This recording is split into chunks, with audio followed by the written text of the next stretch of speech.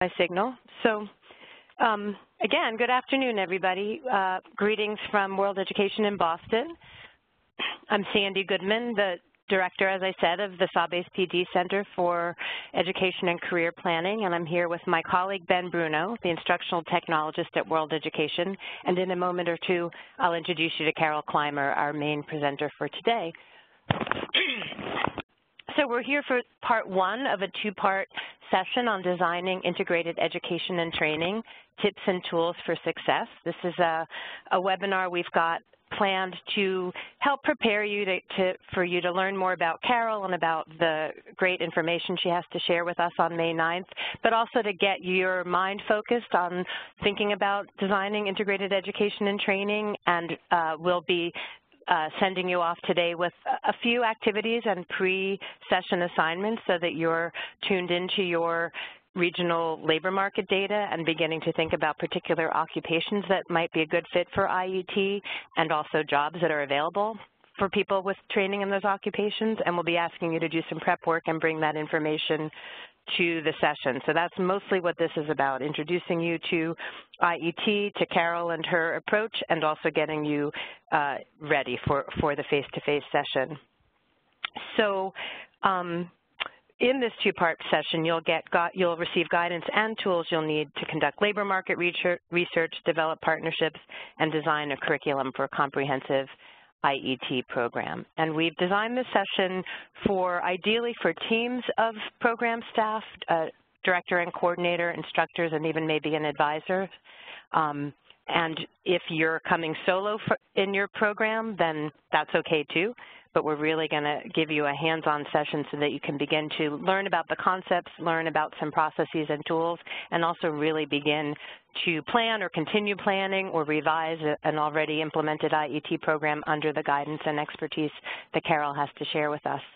So that's what we're about over this next month or so. And before we launch into what we're planning to do today, I'm going to ask my colleague Ben just to make sure you all know how to use this WebEx platform so that you can participate and communicate fully. Take it away, Ben. Thanks, Andy. So hopefully you all can see the slides and hear our voices. And the way we'd like you all to participate today is via the chat box, and also at some point we would also like you to speak if you can. And so in order to participate via the chat box should be on the right side of your screen. If you do not see the chat box, please look to the top right or bottom right if you're on a Mac.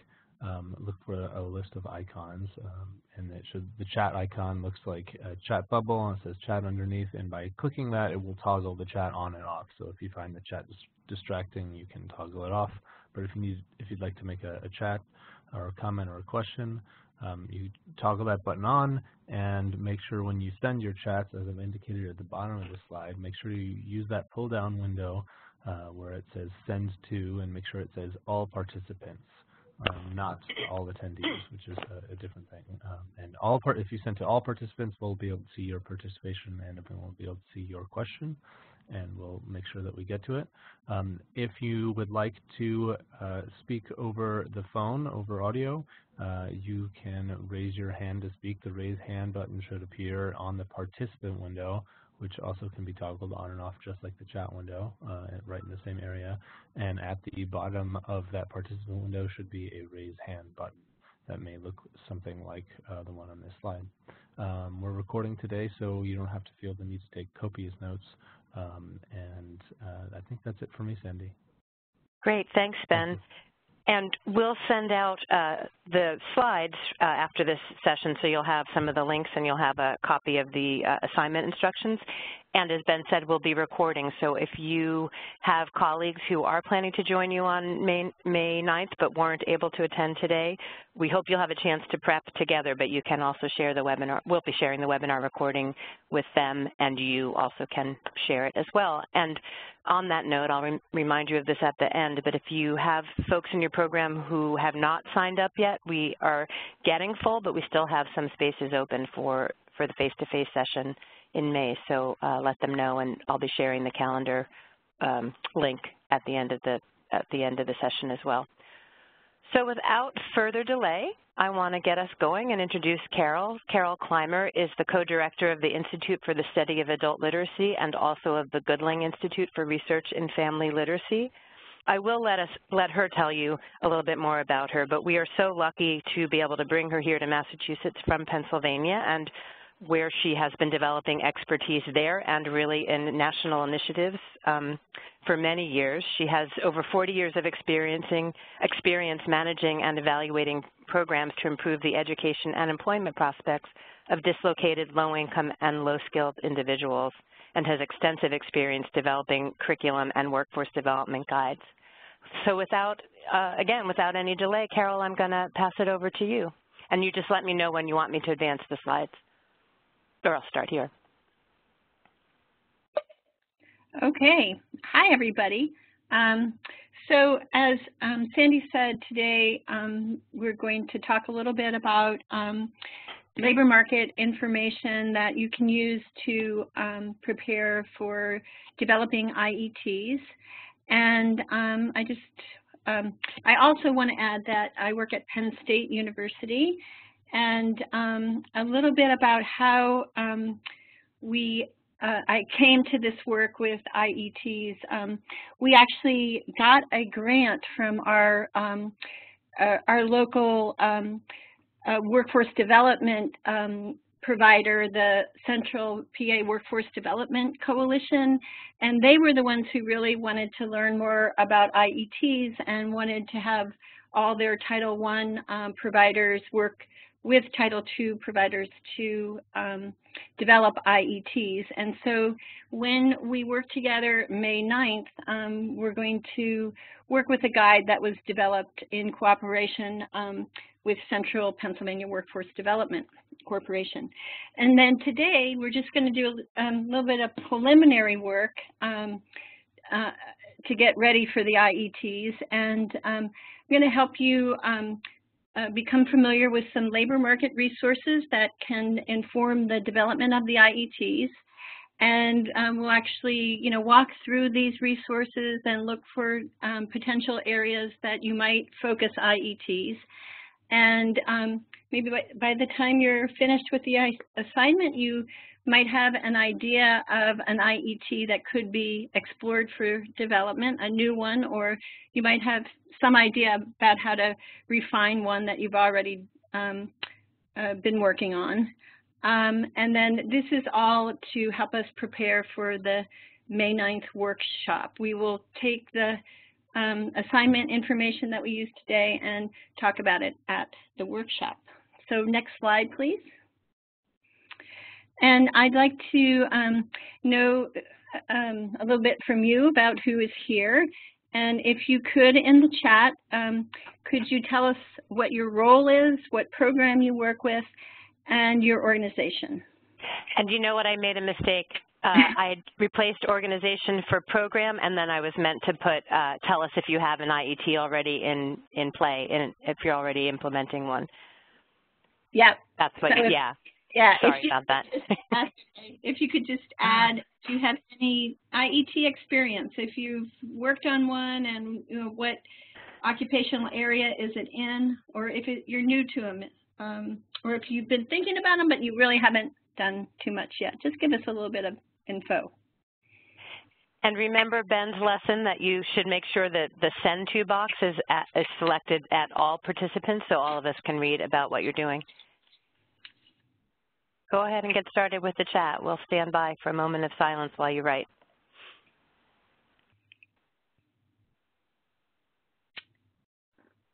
So we have the Adult Education Program Coordinator and Advisor at Boston Chinatown Neighborhood Center. And not working on an IET yet. Thanks. Ben, it's not really telling who it is. Am I not You'll see the faint writing above. Everybody can see it. So above what Shirley wrote, hi, I'm an adult ed program coordinator, and in more faint writing, it says from Shirley Doan, and now we see from Carol Ledard, and you'll see it's fainter writing, but you should be able to see it. And okay. It looks like a lot of folks are just giving their name anyway. So. Okay. Do you want to go through those, Sandy? I'm just going to invite folks to scan it and read for a minute, and we can summarize as people are writing.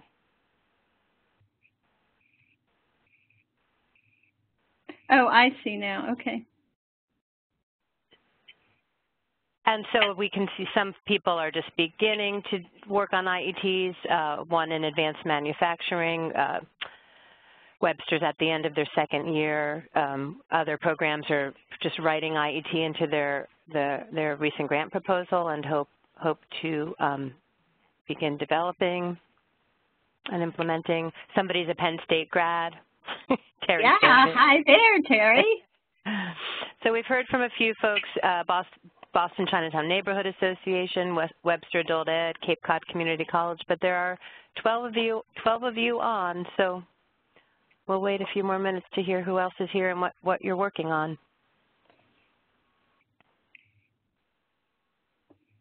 Customer service is one of the IETs that Boston Chinatown Neighborhood Center is working towards.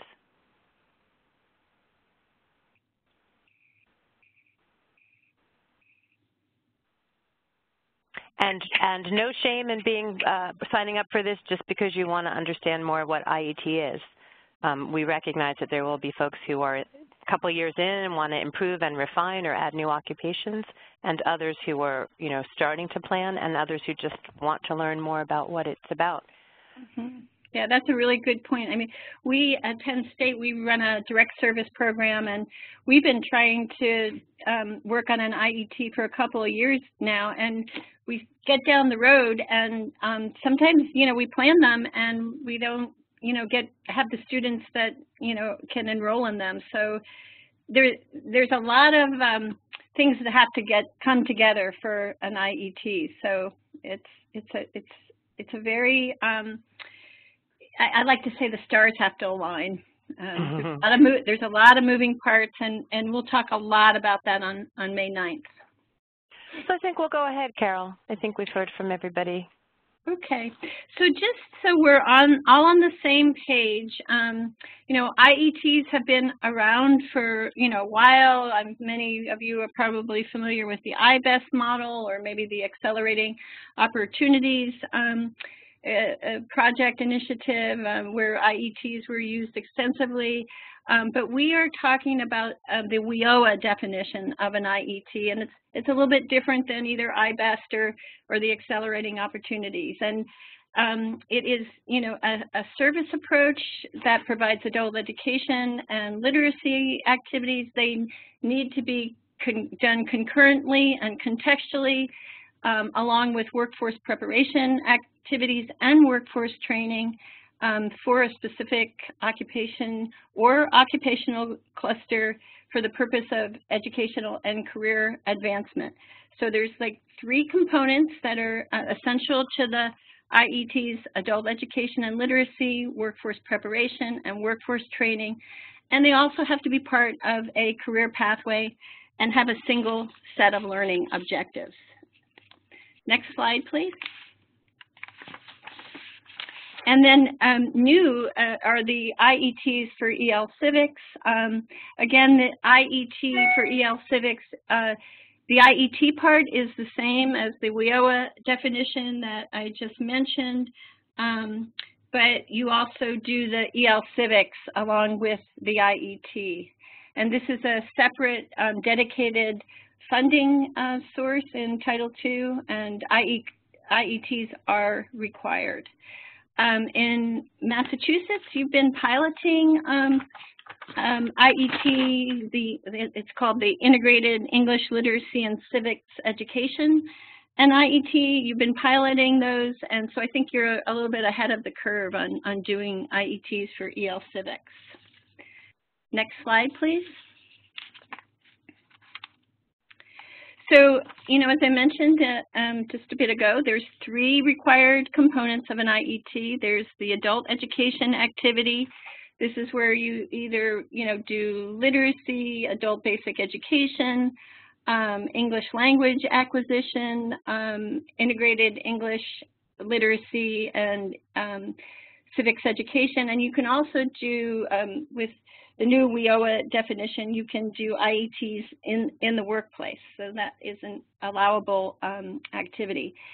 There's also then the workforce preparation activity that's done simultaneously. It's either done in the workforce training or in the adult education class, but it has to be done at the same time. And these are really helping people with employability skills and getting ready for work and the workplace culture. And then finally, there's the workforce training. That is a specific occupation training. You work with another provider to provide that workforce training as a rule. In Massachusetts, you have a requirement that your workforce training lead to an industry recognized credential. And of course, you have to choose a training provider. Depending on the funding that you're using, if it's Title I funding, your training provider, as a rule, has to be on the approved provider list. Next slide, please.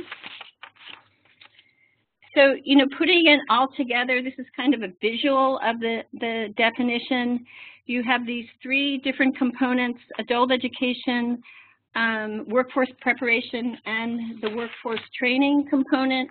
Those all happen concurrently and contextually together.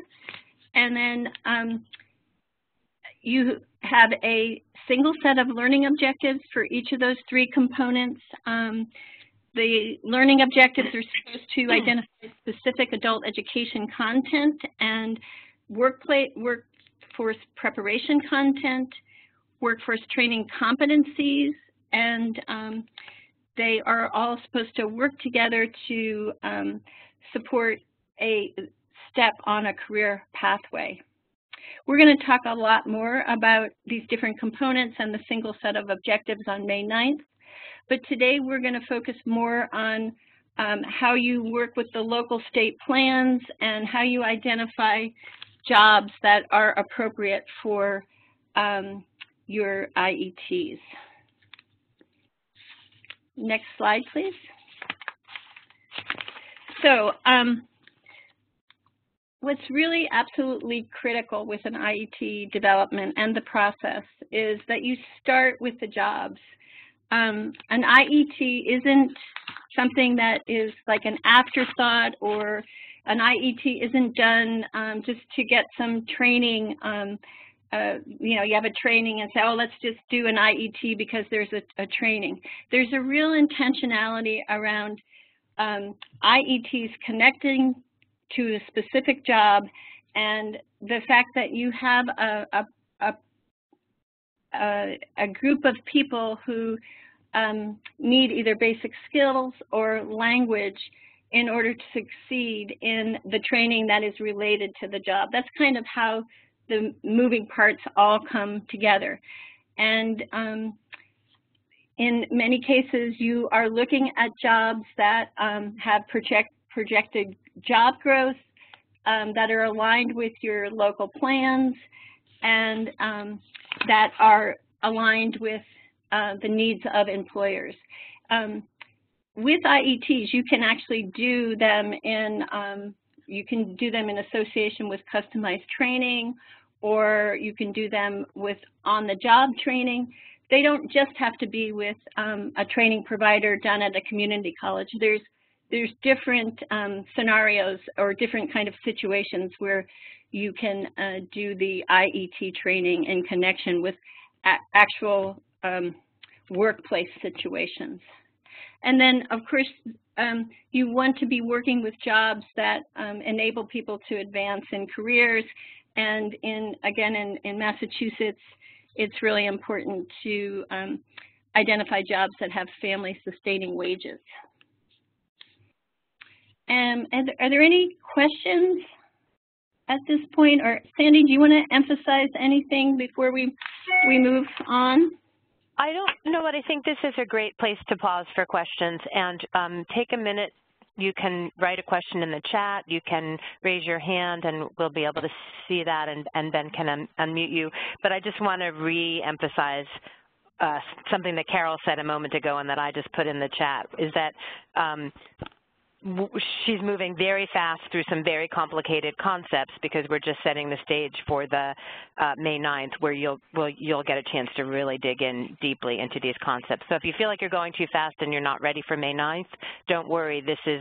That's what the whole day will be about, is really untangling what do we mean by, you know, contextualized and concurrent, what do we mean by single set of learning objectives, what do we mean by workforce preparation activities. So don't worry and hang on for this fast ride. And then between the activity and what we do in May, you'll be fine. Yeah, thanks, Sandy. I realized I was going pretty fast, and so we can go back to if there's any specific questions, but all of that was just a way to kind of introduce what the different components of an IET are. That the fact that we are, doing this in the context of WIOA, and that there's, the really important part that we want to really focus on today is the fact that we start with the jobs and the occupations, and then we work back from there to organize the IET that has the adult education piece, that has the workforce preparation piece, and that has the workforce training piece. That's the occupational training part. So I don't see any questions in the chat. Ben, from what I can tell, there aren't any hands raised, correct? I don't see. So yeah, is that correct? No hands right now. Yeah, okay, so let's go on, Carol, and then, so actually Joyce just raised her hand, so. Oh, go ahead. You'll unmute her then? Go ahead. No, I just want to know if you can hear me. Now we can. Now we can. Now you can. Oh, okay. All right, great. I really don't have a question. Everything's great so far. Okay, great. Now we're going to mute you again, Joyce. So if you do have a question, just raise that hand again and we'll. Okay, thank you. All right, so Carol, I'll go ahead. Here we go. And I'll try to slow down a little bit. When I didn't mean you were going too fast, I just meant this isn't the time for you to dig deeper in case people are wondering why you're not. Okay, so this is all in preparation for May the 9th. This is the assignment, part of the assignment, the first part of the assignment. We want you to identify 2 high-growth demand occupations listed in your local WIOA plans. And this is the link to your local WIOA plans. In a second, we're going to kind of walk through a random plan. It's not a random plan, but it's a plan that I picked randomly, the Brockton plan. And it's a very well-developed, lot of work plan. So we're going to walk through some aspects of that plan so you can get a feel for, what's in the local plan and some of the labor market information that you might want to use. There's a whole lot more than what I picked out for today. But you're going to go and, look at your local plan and identify 2 high growth demand occupations. And then you're going to do an ONET search for a summary report related to those occupations. We're going to go through how to look at the ONET and find the ONET summary report today as well. And then, just print out and read your summary report for each occupation and bring it with you on May 9th. And as I said earlier, we'll use them at the workshop. And then think about these questions as you're going through your plans. What occupations are identified in your plan? What occupations might be appropriate for an IET program? And, here I did go through this part a little fast. I think everybody really needs to remember when you're doing the IET, the reason for doing it is because you have a population of individuals or potential job seekers or your own students, target population that can't succeed in the workforce training without having the basic skills part of the program, that particular component, or they need English language to succeed in the training. That is a critical reason for doing the IET.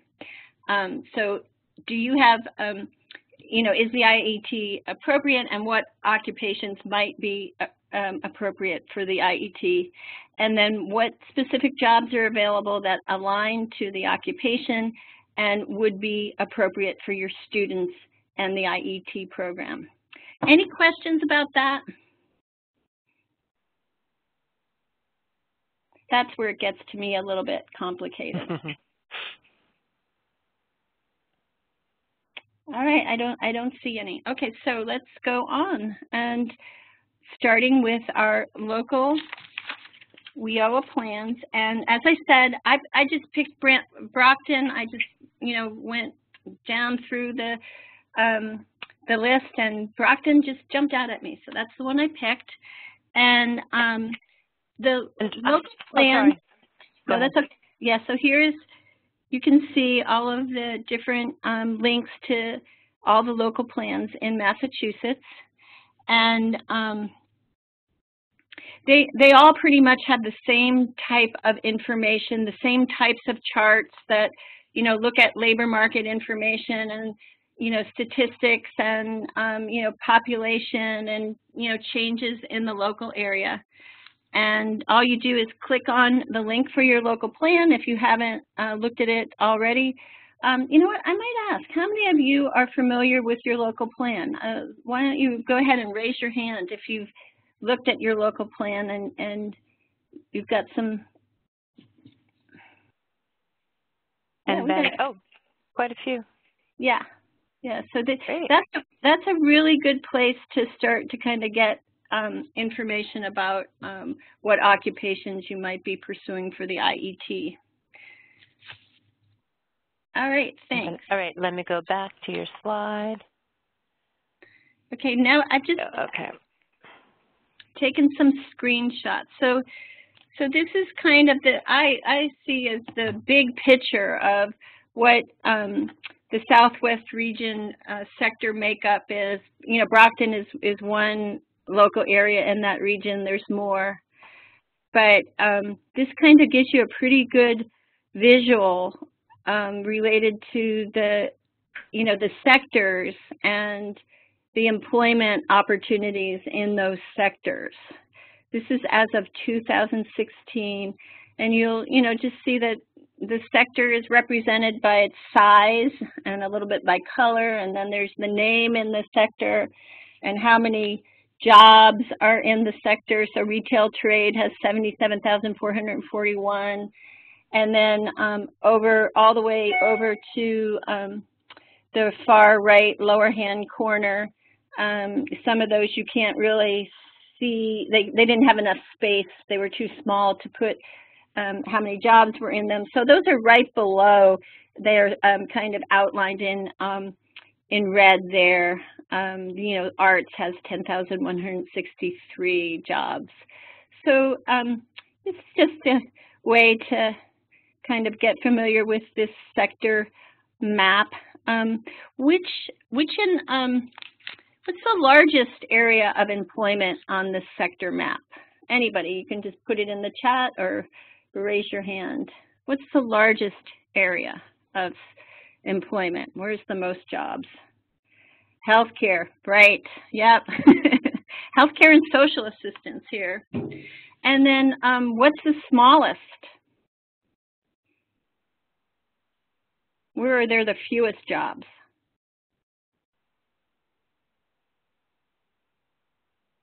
You might have to look in the red box. Yep, Carol's got it, yep, Joyce. Agriculture, yeah, that's not surprising, is it? Either one of them, right? All right, so that just gives you the big picture of employment in the region, not particularly in Brockton. And then going to the next slide,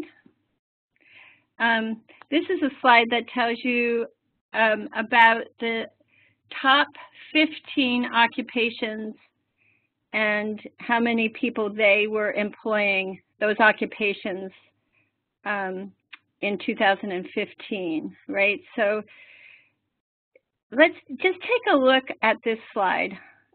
Take some time to kind of study what's here. And what do you see?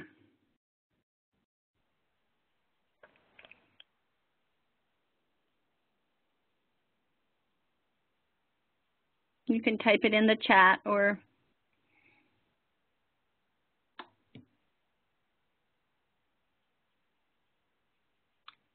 very heavy in retail, yeah. Anything else?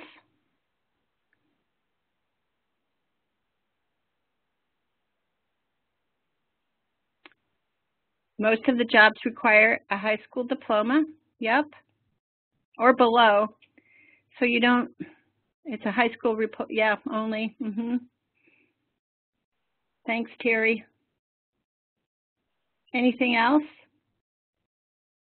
What do you think about family sustaining wage jobs? I mean, we don't have any information here about how much people are paid, but any thoughts about that?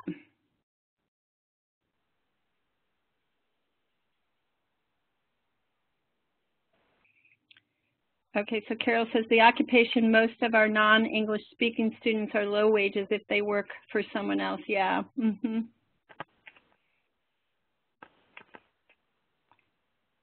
And yeah, good point, Claudine. Education is clearly the key for living wage jobs. The one registered nurse, right? That's pretty high up on the list there. Customer service spans many of the jobs, yeah.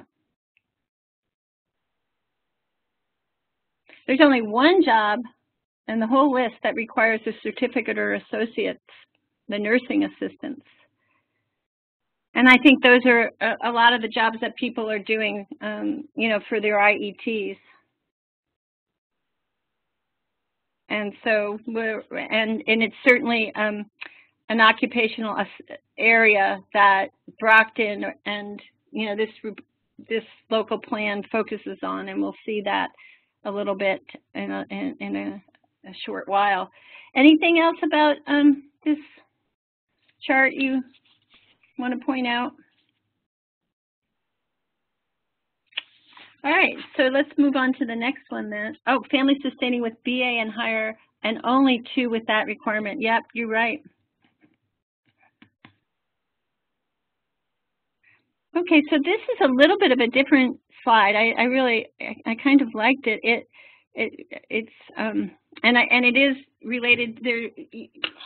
When you go into your local plans, you'll see, and your regional and your local plans, you'll see that there's different sector industry groups. So they in the Brockton one have, you know, another one I think on manufacturing, and you know, they take the different sectors and they do make this kind of chart with it to show you, you know, the number of different types, the types of different businesses on the left. So the number of establishments, or the number of, you know, places that employ people in healthcare.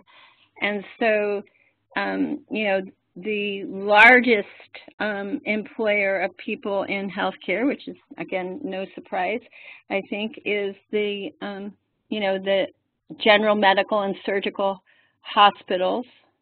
And there's 16 of them. And then they employ 18,373. And then individual and family services,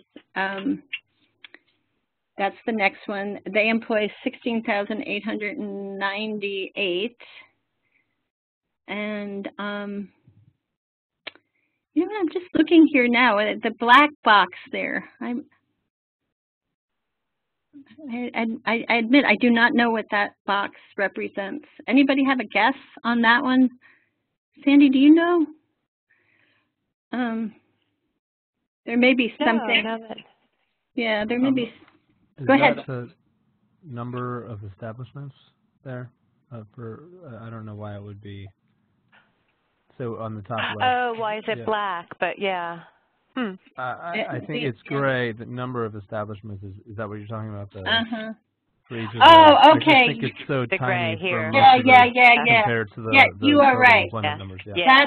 It's that's this writing in gray, yeah. And yeah. It's. I guess they couldn't represent 16, but they can represent 8,076. Mm-hmm. Yep. Yeah, that's. And they can represent 597 down there for the offices of physicians. Right. Good. It takes a group to figure out the healthcare industry chart, and then you get a sense of the different average weekly wages for the sector in these groups on the far right. So that's not surprising either. The ones where the average wages are higher, like in hospitals, are of course going to have a lot of very educated staff. The same is true for physicians, and then in the home health care or the nursing care facilities, the individual family services, those are lower skilled and lower wage. Well, I don't know about lower skilled. Take that away, but they're lower wage jobs. Okay, and then it tells you who are all the way on the far right. The employers. That have the most job postings in the last 12 months. So that's helpful. So can anybody, I see. Could anybody think about how you might use this chart to inform your IETs?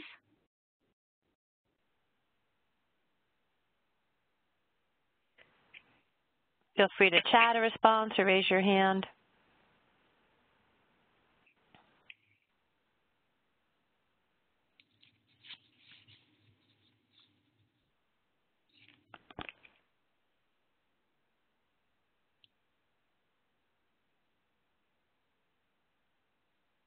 Yeah, which jobs are family sustaining? Thanks, Fred. Any other way? Or there's at least the sectors, you can figure that out here. Well, one of the things I think about is that when we'll talk, I know a lot more about how to get industry expertise and input into curriculum development and what the skills needed for the job, both the technical skills, but also the workforce and employability skills. Now that we know who some of these larger employers are, then we can focus, those are employers that would have large HR department or developed HR departments, presumably, and may have folks who would serve as industry experts for us, or sit on an advisory group, or just help us to design the program. Yeah, and Carol just said that too. It's to connect with the top employers to identify skills and needs. Yeah, that's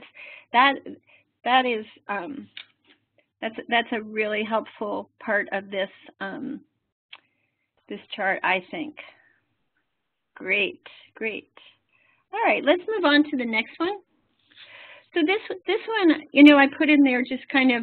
It's not only about healthcare, right? And I think we all know that we have to look outside of healthcare. Although, there are going to be jobs that, might be appropriate, and IETs that might be appropriate in that sector.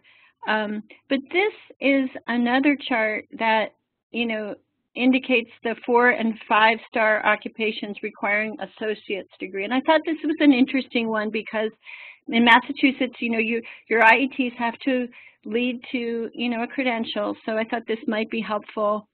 And there's no 5-star jobs on here, but there's a lot of 4s. So because it is 4 and 5, right? So how might you use this chart?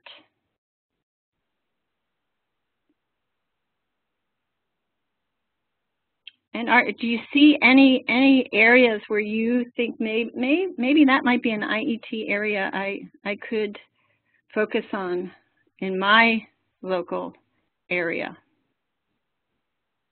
It's a shot in the dark. I recognize you're not looking at your local area, but you probably know about jobs there.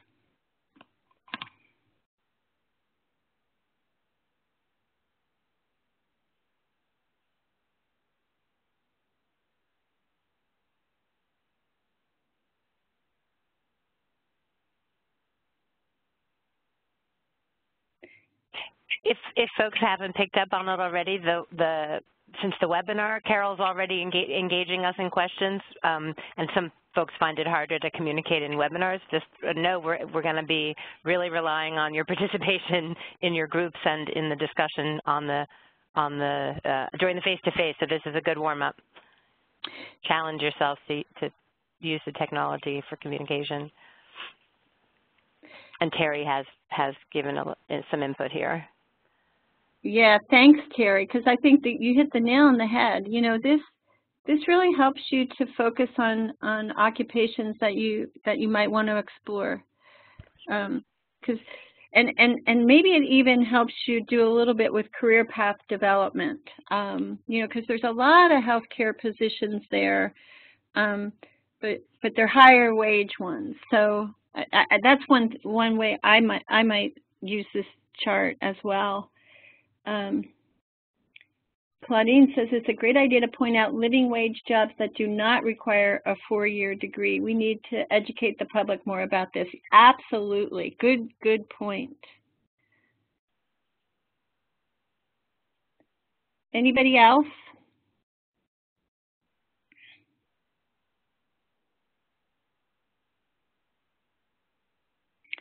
I think there's also some other kinds of, you know, jobs that you know, are interesting to pursue. The automotive, the heating, the air conditioning. I think it also helps you think about what providers there are in my area that, you know, I might connect with to, you know, think about an IET. All right, any other things to share with this slide or any questions?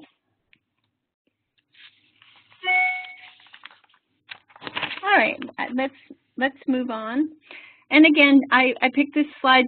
I was really glad to see it in the local plans because it's an attempt to look at the you know, jobs related to the career pathway, and you know, it also, you know, keeps with, you know, telling you the degree required, the bachelor's, their certificate, or the high school diploma, and, you know, the number. This is projecting the employment in those areas from 2014 to 24, and then it also shows you a very nice visual of the wages in the jobs, right? So, of course, the more education, somebody made that point earlier, the more education you have, the tend to have higher paying jobs.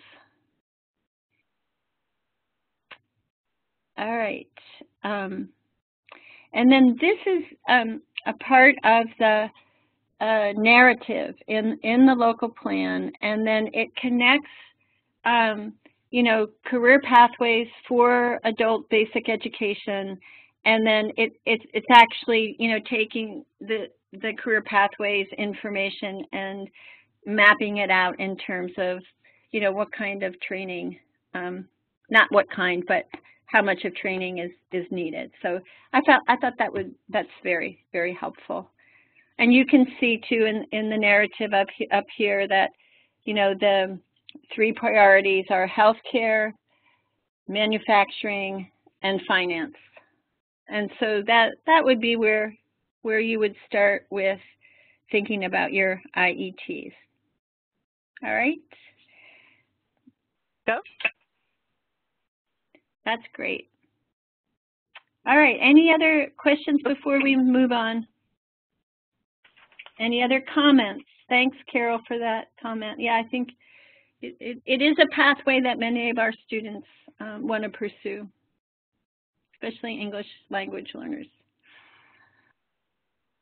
Okay, so now we're going to take a little walk through ONET, and we're going to look at the occupation summary reports. And I think you'll see in, you know, a minute how useful these are to help you identify, you know, some of the skills that and the competencies and the knowledge. They even connect to training that may be needed to build your IETs. So I'm going to have, Sandy's just got, she's right on the ONET homepage there, and she's going to type in certified nursing assistant, or certified nursing assistant. And then she's going to show you where we go. So here is the quick search for certified nursing assistants. It's a bright outlook. There's a lot of jobs related to it. Yep. And before we move on, I'm going to also ask you, how many of you use ONET to help inform IETs? You might use it a lot for your students for career pathways, or career exploration, which is really important. But has anybody used it to kind of inform the workforce preparation or workforce training skills for IET? Fred does. Fred has his hand up. Thank you. So these summary reports, the very first thing is sample of reported job titles. So it gives you all the different, the nursing, especially the nursing assistance field, can have a lot of different, things they call themselves. So this first thing tells you all the different types of job titles that might be, used. And of course, you verify that with your employers. And then, it tells you the tasks that are required for, this job. And then if you look at 55 of 33 displayed, and you click that on, you can see 35 different tasks. It doesn't show you the whole thing. It hides the whole lot, but it's very, very extensive. And of course, this helps you, when you're doing IETs, you have to identify your target population, but this also, when you're doing that, it will help you work with students to see if this is really something that they are interested in doing. So you can go back, and when you print out your summary reports for your assignment, we want you to print out the longer lists. And then it talks about knowledge, and it kind of gives you a really good idea of what kinds of information they need to have, and then it identifies the different skills that are needed for the job and the different abilities. These all help with the workforce preparation part of the IET. Again, they also help your students, inform your students about what they need to work on and be able to do. And then it goes through the work activities. Again, this is, when you get familiar with these, there's a couple different categories, but I think I connect the work activities to the tasks too. These are kind of more specific information about the tasks that have to be done, and what people have to like to do and be competent at. They even start to kind of point to classroom scenarios and activities and simulations that you could do just looking at the work activities. Yeah, and you know what, Sandy, will you go back up again and go to the technology thing? Because I think the technology one, we need to do more in in adult education, more related to digital literacy. It's a really good list of different technology skills that are needed. And of course, these are going to be customized. Oh, that's okay. You have to, relate this to your own employers, and if you're doing an IET, I would use this with employers to see what's needed in your local workplaces. But it's a good starting point. Okay, and then let's see, go through there, and all the way down to work. We were at work activities when I had you, I think, scroll back up, but work context. It also talks a little bit, about the work environment and what people have to, they have to want to talk face-to-face with people and work closely with others and be in a lot of contact. It talks about the culture, too. Okay, then the next thing, Sandy, go down to the job zone. It talks a little bit about, what is needed related to the high school diploma. And it tries to kind of generalize, this job in association with other similar jobs or other occupations that have kind of similar tasks in them. Like bank teller is associated with this job, and I'm not sure quite why, but it is. And then you can see other job examples like orderlies, forest fighters, customer service representatives, security guards, upholsterers. That one surprises me. And bank tellers. So then it tells the education that is required for this job, either high school or post-secondary certificate. And then it helps you find training, and I think this is like one way to identify local providers to do the workforce training. So you want to click on that. Yeah, I'm going to pause for just a second. Oh. Claudine asked, what is SVP range? And I feel like SVP range. I don't know. It's right here. I do not know the answer to that question. Right here. Anybody know? I'll have to look that one up. Yeah, I mean, I can't even think of what the. And I use this a lot, and I think I don't ever notice it. Maybe I just ignore it because I don't know what it is, and it hasn't been information I'm looking for. But we'll all get on that. Yeah, that'll be one we bring to May 9th. Good question. Oh, here comes Shirley. Oh, Shirley just Googled it. Of course, thank you, Shirley. Oh, thanks, yeah. It's the amount of time needed to learn the techniques, acquire the information, and develop the facility for average performance in a specific job, work, or situation. So I wonder what that stands for. Then what's the unit? Yeah, what's the unit of measurement, the amount of time needed to learn? Like 4 to 6 months. Well, this is a good one to look up a little bit more too. So keep on Googling there. Okay, and we'll keep going. Do I go to find training now? Yep, find training.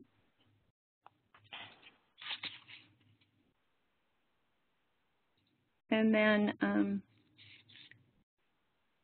then you can see the different areas that provide training. And like I said, I would bet there are more than those. But they're the ones on the list. And it tells you, about how much time. And all right. Go back, stop sharing now? Yep, I think that's enough. I mean, does anyone have it? I think you get an idea about, what's there and what to bring and what to look for. And we'll talk more about how to use it on May 9th. It also gives, we didn't go there, but it gives you information about the wages. And you can, drill down the wages in your state as well, and local areas. So what other information do you need to make decisions about developing an IET? And let me just say, are there any other sources of information that you need to? I just want to say one thing about it, just so folks don't feel like this is a brainstorm to make sure we're really thinking most broadly. You're not committing yourself to getting that information from that source before the session on May 9th. So don't let that restrain you. This is just to think more broadly, not to prepare for May 9th. Good point. And the other point is, like, these aren't the only sources of information for an IET. You know, that the local plan or the ONET. So it's just, yeah. Go take a few moments to think about sources of information. We'll watch the chat and also watch for hand raises.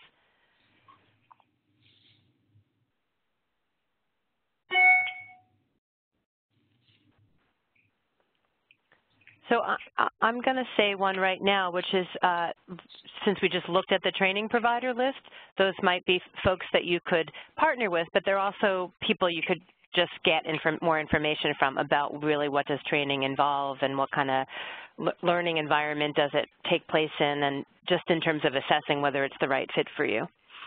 So training providers and training institutions.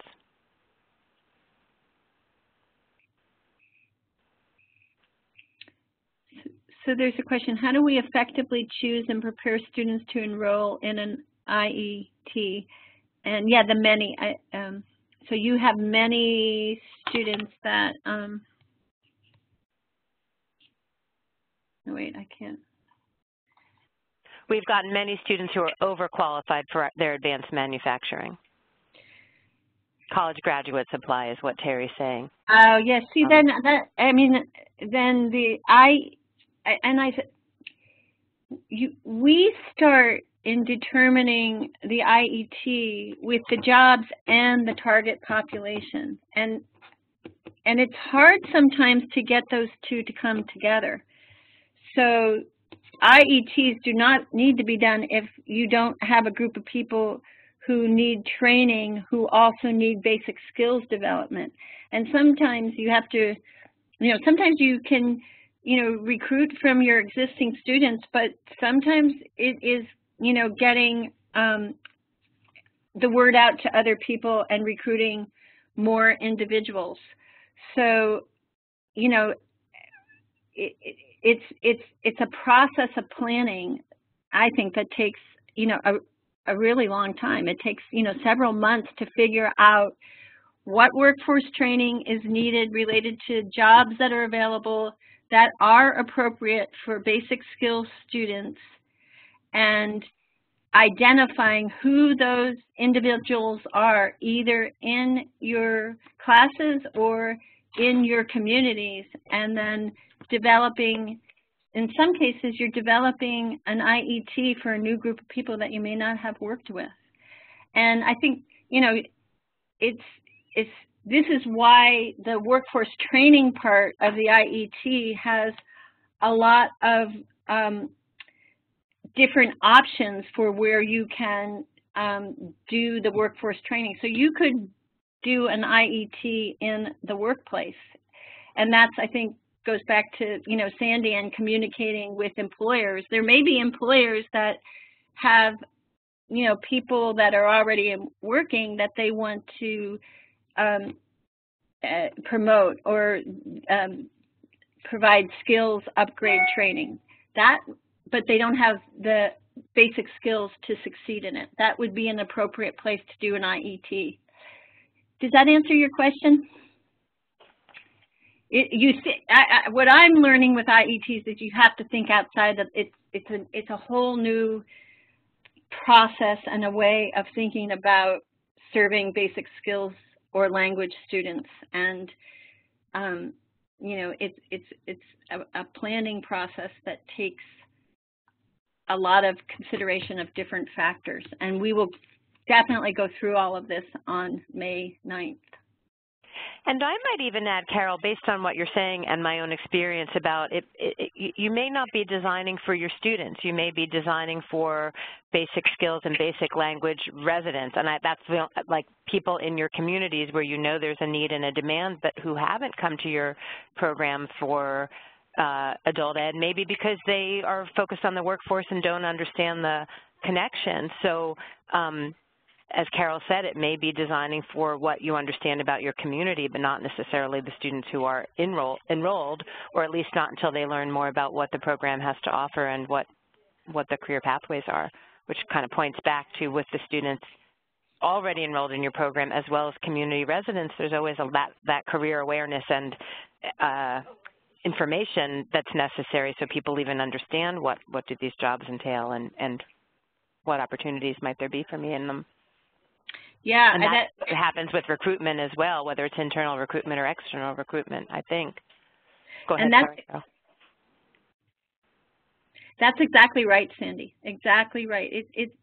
You may be doing this in the context, a new context with new partners and students you haven't worked with before. That has been our experience. We are sometimes able to put our existing students into the training, but you know, there's also new students that are that we're working with that we haven't before. And I didn't mention this earlier, but I will mention it at the May 9th thing. Sometimes the IET isn't appropriate, and sometimes it's better to do a bridge program, you know, to get somebody ready for an IET. So we'll talk a lot about that next month. And yep, I know the training and the process and working through it, Terry, it does generate a lot of questions. It's complicated. There's a lot of moving parts. Any other questions or thoughts about this discussion? What other information you need?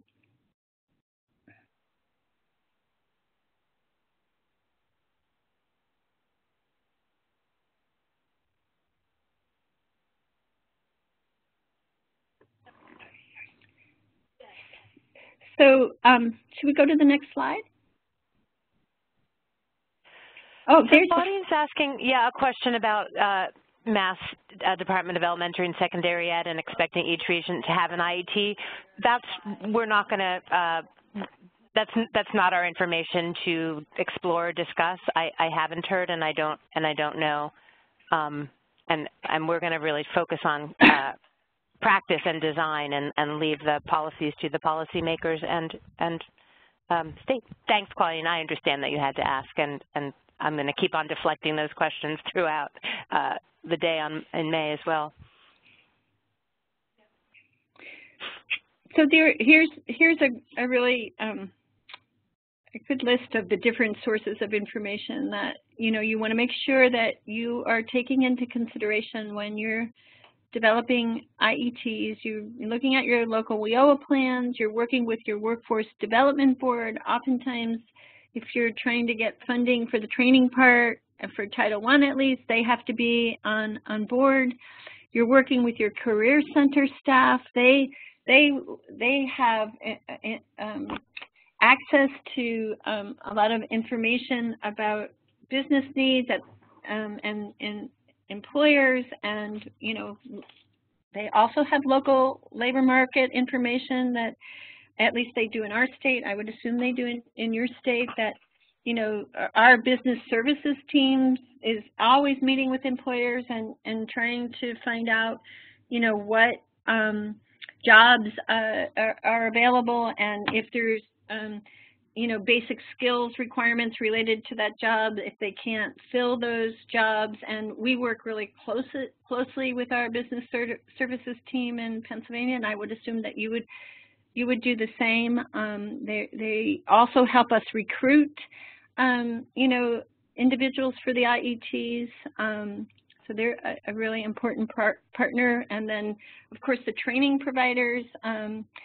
It's doing an IET. There's at least three or four integral partners that have to be at the table all the time, in my opinion. And it's your workforce development oversight, your career center staff, your training providers, and the adult education providers, and the employers. So that's 5 people that are different entities that are working together to develop the IET. And then workers in targeted occupations, if you're doing workplace IETs. Sandy, do you have anything that you to add? I meant even just folks, you know, like doing informational interviews or people you know in your community, just kind of as inside experts, getting kind of the inside scoop from them, or even students who are working in those occupations already. That's what I meant, even if you weren't in the workplace itself. So any other ideas to add to, you know, this list, or thoughts, questions?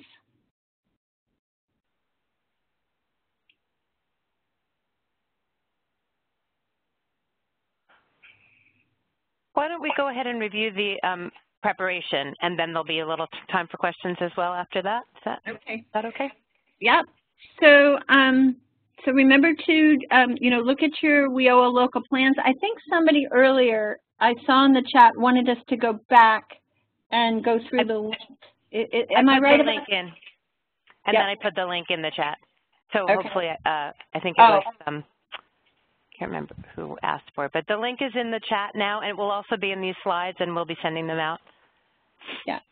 And then identify the 2 high-growth occupations that you think might be suitable for an IET, and do your print out your summary reports on ONET related to those occupations, and bring them with you. And then the next part of the assignment is to read at least one of the 8 profiles featured in Integrated Education and Training, Implementing Programs in Diverse Contexts, and here's the link to that. Or view one of the 3 NCTN webinar recordings that are on this link. And as Sandy said, she's going to send the slides out to everybody, and you'll have this information for prep for the May 9th meeting. And I wanted to just show where those, so of course we've shown you where the plans are, and you'll have the link, and we went over ONET. And I do want to say, Carol, we didn't discuss this, but if folks are further along with information, like if they've already gone to their plan and worked with and talked with, you know, reps from their board, they can just start pulling together the summary report, right? If they have already gathered that information, since some people said they had already seen their plans, of course you can go ahead. And then pull the, and if you started already gathering information more directly from other industry experts, that's great to have that, but I think still bring the summary report so you have something that's all in one place like that. Let me just show you where the, I wanted to show you where the, those other documents are. So one, they're both on the National College Transition website, and the links are there. Oh, I need to get my screen pulled up. Here is the, I'm really having trouble getting out of, sorry everybody. There it is. Okay, I wanted to show the first one. The first one is this guide called Integrated Education and Training, Implementing Programs in Diverse Contexts. It's different from the guide that Carol has worked on that we're going to be working with in May. This is all not really tools for development, but it is profiles and descriptions of 10 really different IET programs around the country, really focused on, our focus was on understanding how is yours different from, how's LaGuardia different from Northeast Mississippi, different from Community Action in Central Texas? How did you design it based on sort of the things Carol's talked about, your students, the labor market information, the partners available to you, your kind of resources in your community? So we wanted you to get, we're not going to have time to bring in folks who have been experienced IET providers, so this is a great way for you to get some kind of further background and prompt your thinking about your own design. So read at least one of these profile descriptions, and that's where you'll find it, and we'll send the link. And then if you're tired of reading and you want to listen to a recording, another webinar recording, we also, in advance of publishing the guide that I just showed you, we did a webinar series, again, with that same focus on identifying kind of unique contexts and settings and how that affects IET design. So this was a series of webinars. There's 3 different topics, implementing IET in rural settings, IET within ESL programs, and contextualized variations of IBEST. And I do want to say that in both the guide and in implementing, I think it's in ESL programs, one really unique focus is on IET for entrepreneurship, and a lot of us talk about, especially with immigrants and also in rural communities, people who really want to go into their own businesses. And so if that's something you're interested in, there is an IET for that you might look to as a model. So that's where these are, and again, we'll share the links. But you're welcome to read as many as you want of the profiles, and of course you're welcome to view all of the webinars, but come at least having explored how other folks are doing this work in other parts of the country. And in Massachusetts, the Massachusetts programs are featured as well. That's all I wanted to say. and we have the next steps, do we? Yeah, okay. I'll go ahead then. So yeah. Review the assignment steps. As I think I said earlier, if you've got colleagues who are joining you on May 9th but weren't able to make it today, please share this information, include them in your preparation activities for the day, and then that's just the information about the day itself. And then I think all of you have been to the calendar, which is where you would have signed up for this webinar, but if you need additional information about the venue or the description, or if you've got more folks that want to sign up, that's where you'll find that information.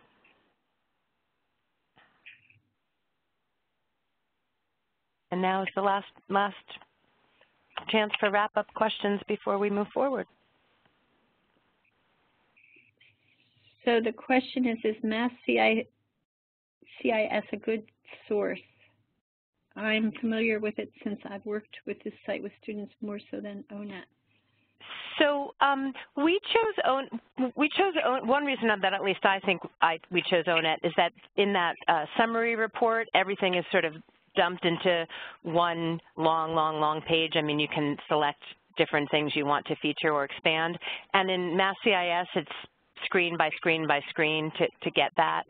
So it's very similar information, and I would encourage you to compare what you find on ONET to Mass CIS, but we just thought it might be a little bit more. The kind of information you're gathering is not state-specific. The summary report in terms of the skills and the tools used and the daily tasks that Carol reviewed, those aren't really so locally based until you really go out and talk to employers and training providers locally.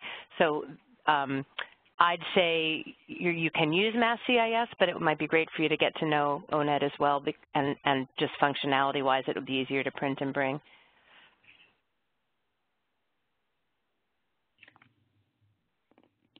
The slides will be emailed to you either later today or tomorrow.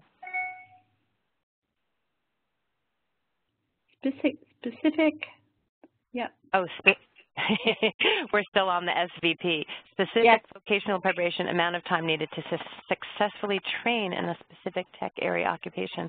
I'll have to study that more. And to Carol's question about what's the unit of measurement, this is going to perplex me a little while. Thank you, everybody. What a good group. I can't wait to meet you all in person, and I see another, high growth and family sustaining wage occupations do not overlap completely.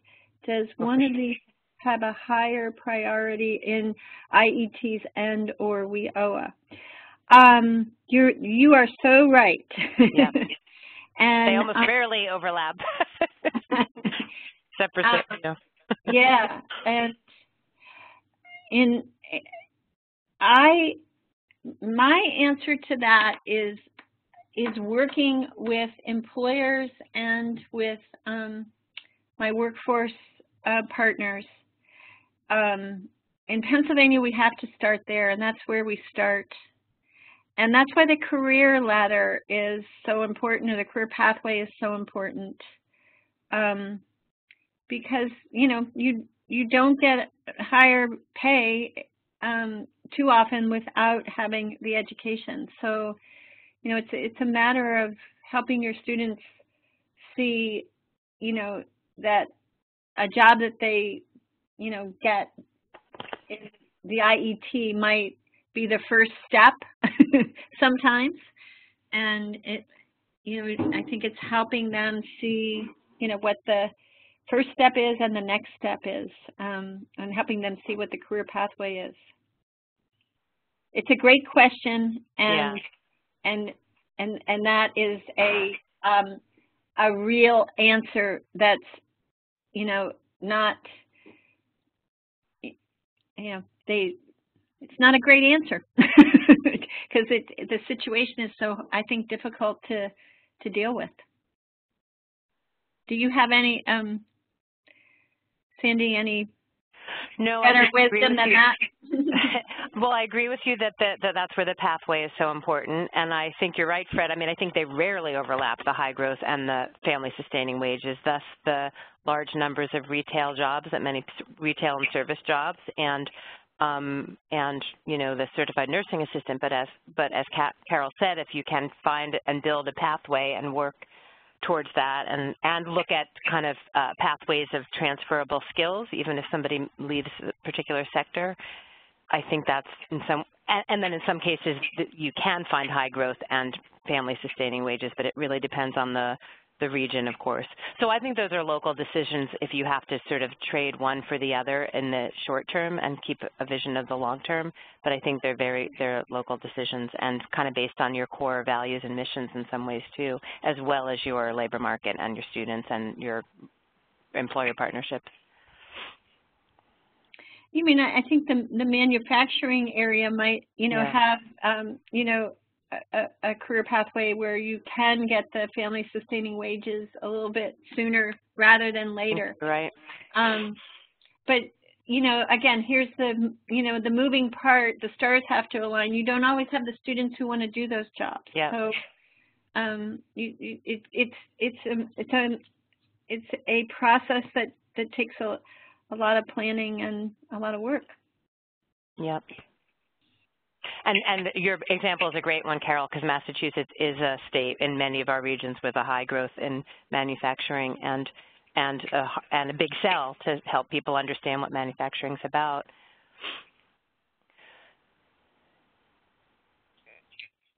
Claudine, I hope we'll get to explore your comment more and your observations in the May 9th training about work culture, and Terry's talking about so I think these are going to be great questions and background knowledge for really rich discussions on May 9th. Carol, anything else you want people to know or that you would like to hear from folks about before we end today? No, I agree. Bring these questions and thoughts with, and whatever information you have to help you think about the IET that you want to develop or want to refine. If there's one that you've worked on but you want to make it better, that's okay too. Right. With that, I'm going to give you a round of virtual applause. Well, it's real, it's heartfelt and genuine, but we won't necessarily all hear it, Carol, and thank you so much, and we're really looking forward to May 9th. And folks, you'll get, by tomorrow, the recording and the slides and the links to the materials that you'll need for your prep activity, and if you have any questions whatsoever, don't hesitate to contact me about the prep activity, and I've also put my colleague Ruzitsa Banovich's contact here. That's the person you've heard from about your registration, and she manages all of our enrollment. So you can reach out to her or reach out to me, like I said, about the activity, and I didn't put my contact information anywhere.